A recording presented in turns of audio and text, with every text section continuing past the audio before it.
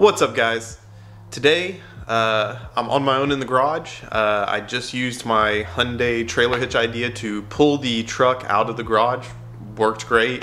Putting it in, that's a whole different thing, but I got it out. I have a little bit of free time. I want to try to get the engine out of the truck finally, like I've been talking about. That way we can get the Allison mounted onto the back of the Cummins. I know I'm going to need some different bolts to do the transmission adapter. And also I'm filming on a new camera. I know some of the people that follow my Instagram are going to notice. Hopefully there's a lot better quality to this. I got a really nice, my wife bought me a really nice Canon PowerShot, the G7X Mark III. Super nice camera, got a microphone on it, so hopefully it cleans up the sound a little bit.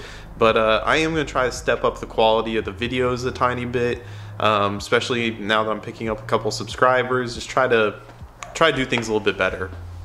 But while I have some free time today, big thing is I'd like to try to get the engine transmission back out of the truck again on my own and get the truck back in the garage. That way we can get the Allison on there and start doing whatever modifications we're going to have to do to the firewall to get everything to fit.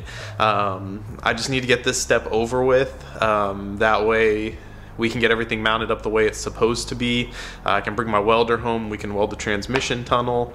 Just a lot of reasons this part has to happen. It's never fun pulling an engine transmission back out, especially after you just got it in there. But we really need to do this now, and the engine's gonna have to come back out again anyways, because I do want to paint it. I do want to powder coat it.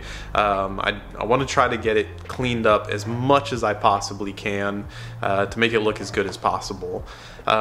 So I'm probably going to set up a time lapse for trying to pull the engine out. I don't think anybody wants to watch how long it takes me to actually take an engine out on my own. So I'm going to get the camera set up and we'll go ahead and start getting the engine back out of there.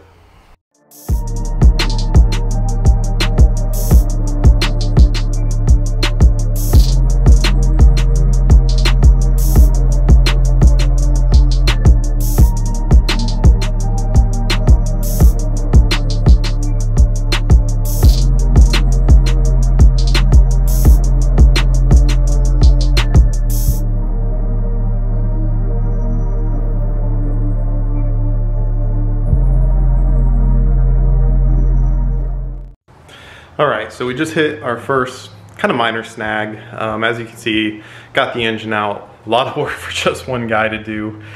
Pretty much already kind of burnt out at this point. But let me show you what I'm working with. When I was going to put the transmission adapter plate on, we're rubbing, and let me bring the camera around here.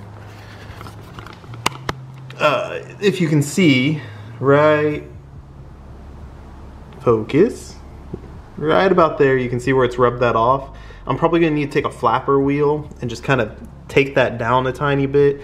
They said there could be some things where, you know, you had to use maybe a flapper wheel to clean it up. I wanted to say it was more or less on the starter, but it looks like we're going to just need to shave that down a little bit right there. And maybe when I put the starter on, I may have to actually cut like that off. I'm not 100% sure yet. We'll just kind of get there when we get there. But yeah, that's where we're at the moment. Is I was trying to get the plate on there and wasn't able to because it kept rubbing on that little spot. I'm probably gonna break out the flapper wheel real quick, just see if I can get the plate on tonight before I start pushing everything to the side of the garage. That way, you know, I can bring the truck back in tonight. I'm not really planning on putting the engine back in, and I still need to get the bolts for the Allison transmission because the ones I have are slightly too long. But yeah, let's go ahead and break out the flapper, clean that up a little bit, and see if we can at least get the plate back on there tonight. That way we can put everything up and have the plate on there.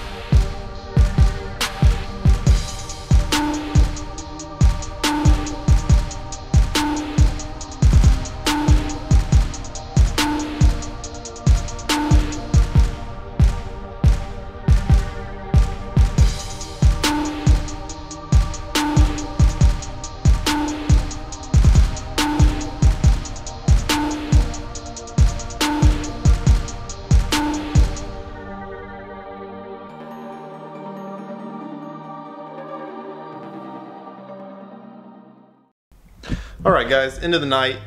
Got the truck back in the garage. There it is. The Hyundai worked great, pushing it back in the garage.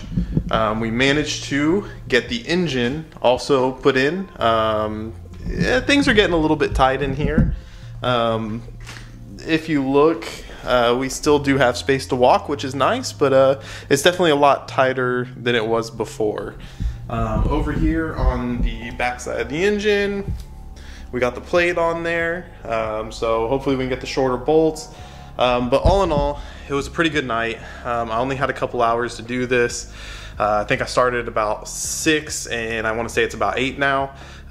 So I feel like I'm pretty accomplished pulling the engine out, getting the transmission off, getting the adapter plate on, and getting the truck back in the garage. I'm gonna say that's a really successful night for me in just a couple hours. So next big thing tomorrow, hopefully if I get a chance, I'm going to try to run to Home Depot or Ace Hardware, somewhere where I can find the bolts, get the correct bolts for it, and then hopefully we can get the transmission mounted on there and also start cutting the firewall. As you can see over my shoulder, we're gonna have to do a little finessing to get it where it needs to be to put the Allison in there. So like usual, I appreciate everybody watching. Welcome all the new people to the channel. We've jumped up to about 115 now. Way better than I ever thought I was gonna do. My biggest thing is I just want to consistently put out videos, try to make the quality better, but mostly just put out a consistent video. Hopefully maybe y'all can get something from this. I don't know if it's exactly a learning channel because I don't really go way too in depth on this stuff because every application is different, so me showing you my application may not be the same as your application. But again, I appreciate everybody watching. Like and subscribe to the videos if you're new to the channel. If you have any comments, comment below. I don't get a lot of comments, so I can pretty much answer back to anything, but most of all, y'all guys have a good night.